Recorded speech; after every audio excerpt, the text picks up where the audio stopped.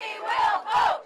Hundreds of protesters descended on the U.S. Supreme Court Saturday to denounce the justice's decision to overturn the half-century-old Roe v. Wade precedent that recognized women's constitutional right to abortion. The crowd featured both abortion rights supporters My body, my choice! and anti-abortion activists. We are the post-Roe generation! Meanwhile, tensions were high at Mississippi's sole abortion clinic.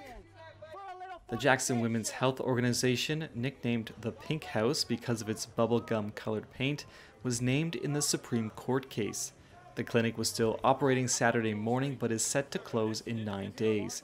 Both supporters of abortion rights and those that want to see them curtailed were looking ahead to what comes next.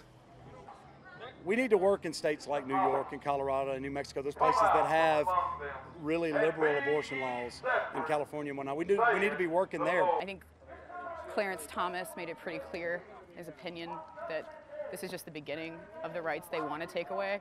U.S. President Joe Biden said Saturday his administration would look to police how states enforce bans and signaled that the White House will fight attempts by states to ban a pill used for medication abortion. A decision is implemented by states. My administration is going to focus on how they administer it and whether or not they violate other laws, like deciding to not allow people to cross state lines to get public health services. And when asked if he thought the Supreme Court was broken after the Roe decision and a recent one on gun rights, he had this to say. I think the Supreme Court has made some terrible decisions. The court's ruling is at odds with broader public opinion.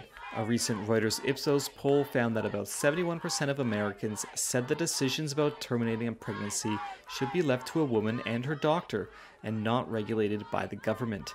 26% of respondents polled said abortion should be legal in all cases, while 10% said it should be illegal in all cases, with the majority supporting some limits.